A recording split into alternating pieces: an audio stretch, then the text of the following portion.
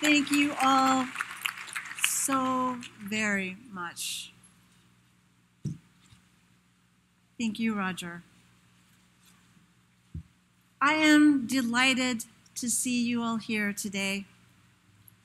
Thanks to the trustees, delegates, musicians, and those who have delivered such gracious words of welcome, wisdom, and verse. Thanks to the faculty for your participation. Thank you, students, alumni, and staff. Thanks to my dear friends and beloved family members. Boundless gratitude to my amazing, brilliant, and incredibly supportive wife, Cheryl.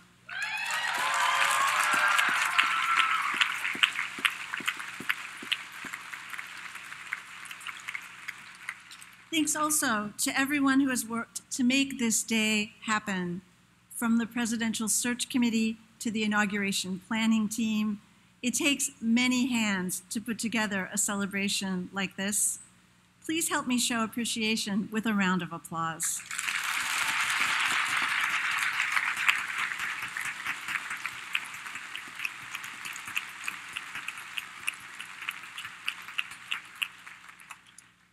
Being elected to serve as Reed College's 16th president is the honor of a lifetime. And as I stand before you, taking this all in, I am inspired.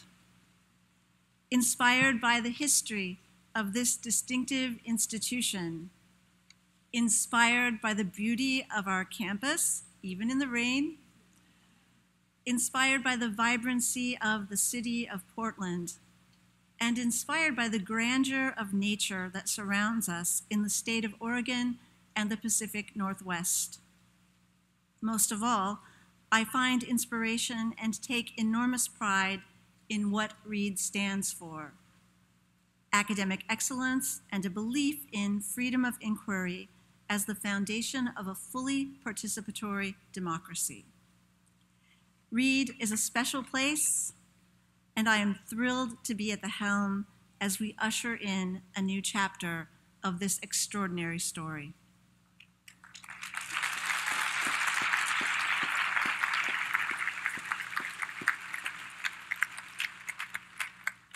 In the feminist classic, A Room of One's Own, published 90 years ago this month, Virginia Woolf narrates a scene in which she is denied entrance into a university library because, as she is told by an official, ladies are only admitted to the library if accompanied by a fellow of the college or furnished with a letter of introduction.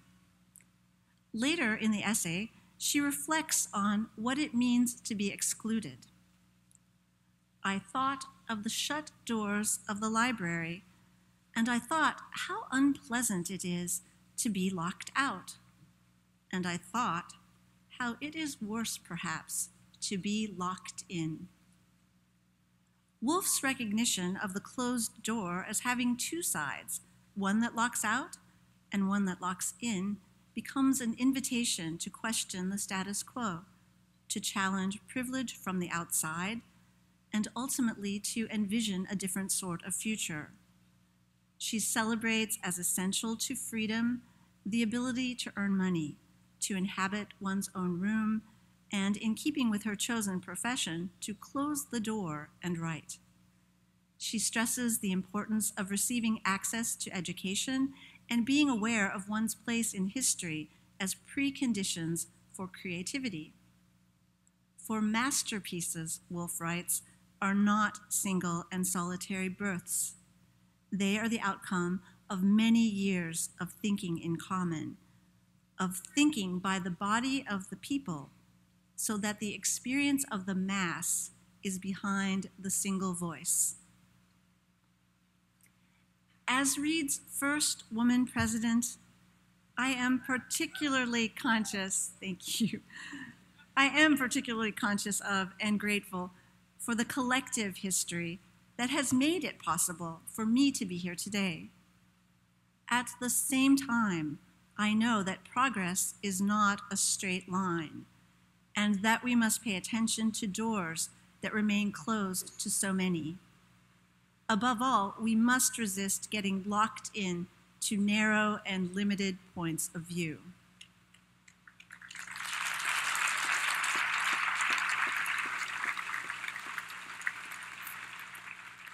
At the end of the second decade of the 21st century, we see daily evidence of the dangers of locked-in thinking.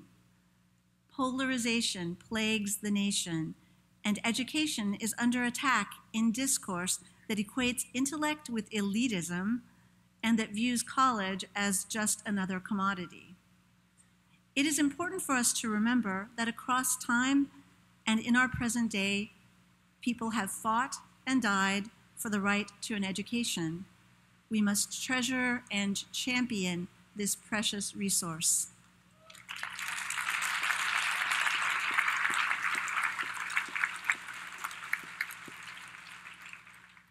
At Reed, we are passionate about learning.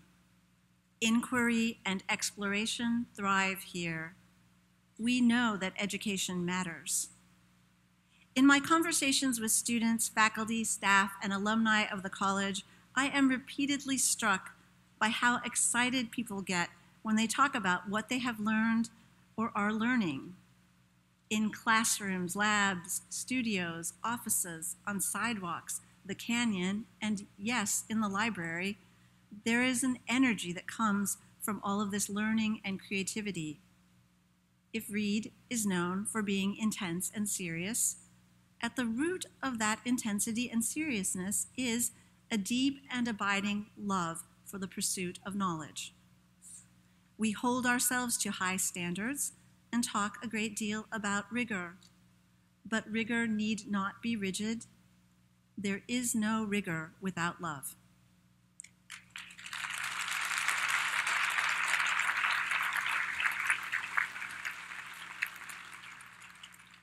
When I speak of love, I am not being sentimental or manipulative. Oscar Wilde noted that the sentimentalist is always a cynic at heart. Sentimentality is merely the bank holiday of cynicism. You know what this means. Valentine's Day, commercials with puppies, phony patriotism. Let us be clear. Anti-intellectualism is a form of cynicism, and the love of learning is a superpower.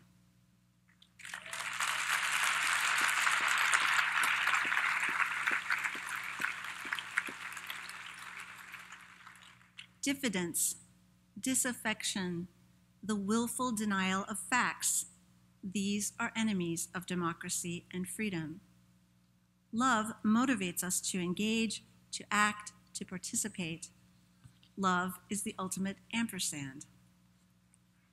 Anyone who has ever been caught up in the creative space at the heart of learning knows what it feels like to lose track of time, to be completely absorbed, to hunger for more and still more. Early in my educational journey as a student in Oklahoma, I read a passage by philosopher Martin Buber that has stayed with me. You do not attain to knowledge by remaining on the shore and watching the foaming waves. You must make the venture and cast yourself in. You must swim alert and with all your force, even if a moment comes when you think you're losing consciousness. Buber believed in education as a form of connection, and in connection as the life force that saves humans from viewing self and other as mere objects. He wrote about the love deed yes and the power deed no, and urged us to love powerfully. Loving powerfully requires courage. You must step forward and be willing to make mistakes and even fail, believing all the while that the effort matters. You jump in, immerse yourself. And if you're fortunate to be in a community of learners, you get to share with one another the illuminations and discoveries. Something I love about Reed is the sincerity that everyone brings to the table. I have heard many students talk about how they came from places where they thought they were the only one who cared, about books, music, art, school. I know I felt like this when I was young. I stayed up late reading and wrote like a fiend. I experienced study and creativity as forms of magic, like falling into a trance. That said, finding kindred spirits was a challenge. When you think you're the only one, you might feel distinct, but you can also feel isolated. How unpleasant it is to be locked out, Woolf wrote. I didn't even know that places like Reed existed. I worried that I had so much to learn and feared I would never catch up.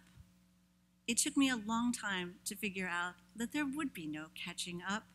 The road winds on, and there are always additional doors to unlock, passageways to venture into. It is a joy to work with young people as they embark on their journeys and to let them know that they are not alone and that they are seen and heard and taken seriously.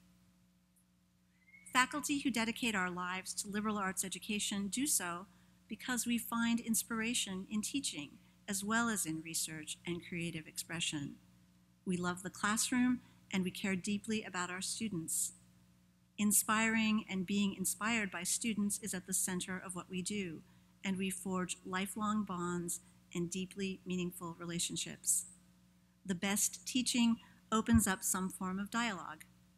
Lectures are beginning points, not ends, and lessons from the past carry forward in relation to an ever-evolving landscape of inquiry and exploration. In over 3 decades of college teaching, I have taught dozens of courses and hundreds of students. Each semester brings fresh surprises. Every class has its own personality, and the students are all unique. My advice to students has always been this: explore broadly, welcome opportunities to face new challenges, and experiment in areas previously unknown. The constellation of courses you will encounter at a liberal arts college will be highly individualized. You will leave with the ability to connect the dots across disciplines and to ask big questions from a variety of standpoints. You will be passionate, lifelong learners with a questing spirit and a strong sense of purpose. Consider the words of James Baldwin. The world is before you, and you need not take it or leave it as it was when you came in. Those of us who love learning do not accept the world as we find it. Instead, we investigate and query. We seek to understand the hows and the whys. We do this repeatedly throughout our lives. There is no such thing as figuring it out once and for all. On our campus, as in the world around us, there have been and there will be hard times and difficult conversations. Trust can be fragile and fleeting. If we can engage in genuine dialogue with curiosity and sincerity, something that makes our classrooms come to life and create space for learning, we will find our way together. Reed is not, nor should it be, a static entity. Reed is us right now in this moment, and it stretches beyond the boundaries of this campus and gathers many lives into its sphere of influence. Reed is a high ideal. It lives in the hearts and minds of our students, faculty, staff, alumni, and extended community members. I believe in Reed, and I am mindful of our shared responsibility to sustain this college and to join together in envisioning its future. At a gathering a few weeks ago, one of our alumni spoke about the way Reed teaches students to challenge assumptions. He offered the following illustration. 2 + 2 = 4, unless you're counting the rhythm of a waltz. And then 2 + 2 is 1. As in 1, 2, 3, 1. This kind of questioning paves the way for discovery and change. This is why the world needs more Reedies.